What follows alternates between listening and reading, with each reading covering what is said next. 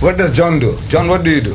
I work for Highway Baptist Church here in Westville. And yourself, Mark? I'm with the Foreign Mission Board, Southern Baptist Convention, and my assignment is here with the Natal Baptist Association as a campus chaplain, campus minister, Yes, student minister. Yes, Mark.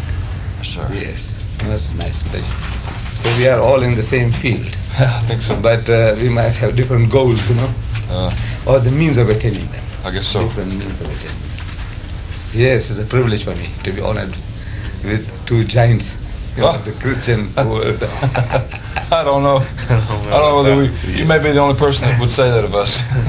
So we're giants. Yes. It's certainly a privilege for us to be with an unquestionable giant of the Islamic world. No, my office is open to all, at all times. Actually, people don't make appointments, and I also don't make appointments, because then you tie yourself down. To me, anybody comes along there and says, right, what am I doing? I say, no, I'm having, let them come in.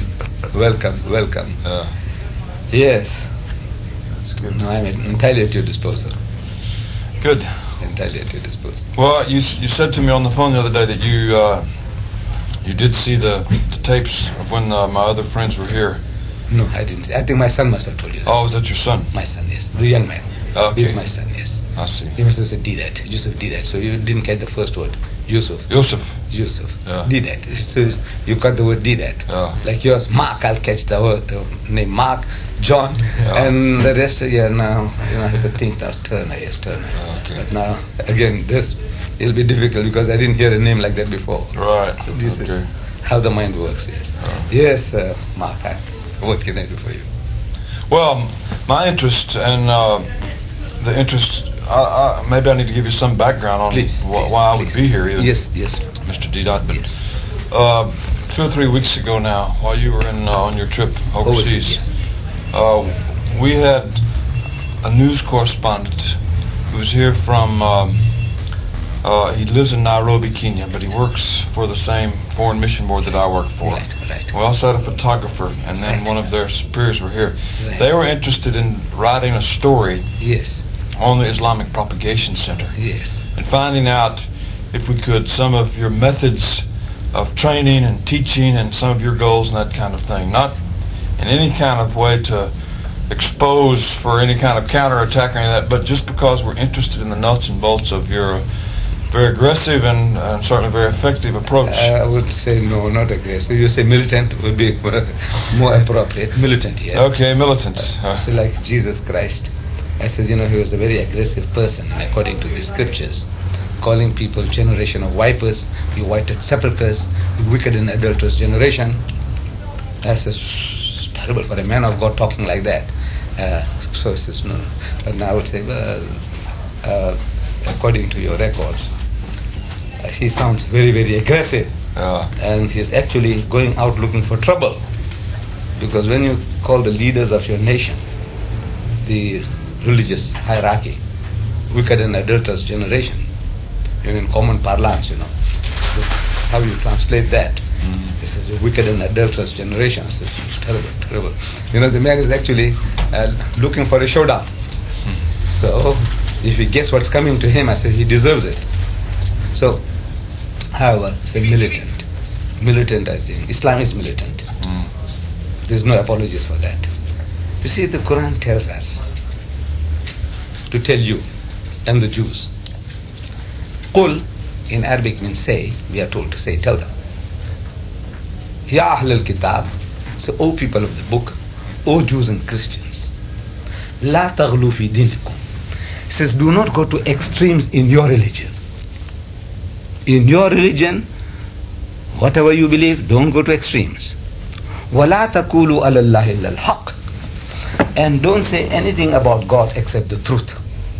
إِنَّمَا الْمَسِيحِ, most certainly the Messiah, Jesus Christ.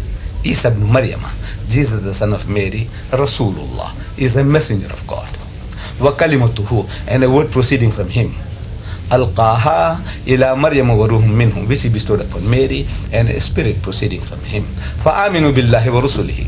So believe in Allah, God Almighty, and His messenger, Jesus. This is the true position, that He is a mighty messenger of God, He is the Messiah. Believe in God, and his messenger, Jesus. So we are told to tell you both, Jews and Christians, don't go to extremes about Jesus. The Jews in the Talmud, they say that because he had no earthly father, actually they insinuate that a certain Roman soldier by the name of Pandera, he raped Mary. Have you come across that before? I'm not familiar with that. Not familiar?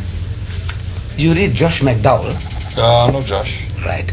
Now he has written a book, Further Evidence That Demands a Verdict.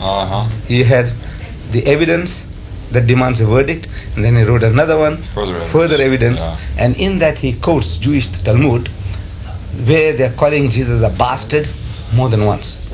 You see? Yeah. That the bastard, son of Pandera, the bastard. This is quoted by your Campus Crusade, the leader of the Campus Crusade. Bright.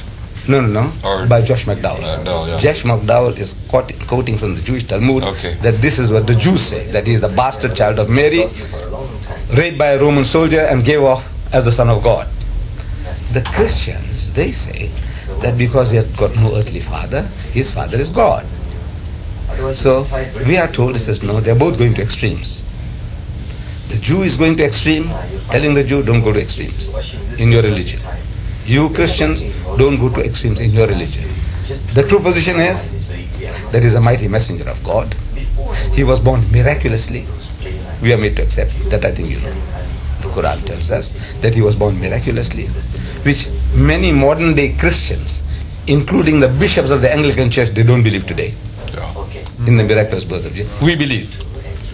And that he gave life to the dead by God's permission, he healed those born blind and the lepers by God's permission. So look, this is the true position. He is the Word of God, he is the Spirit from God, but he is not God.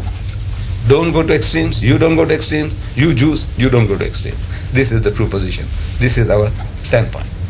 So we are told, and this language of the Quran is militant. See, this is not soft soaping, say, please, you Christians, don't interfere with us. We pray 5 times a day, and we don't drink, and we don't gamble, and we fast for a whole month.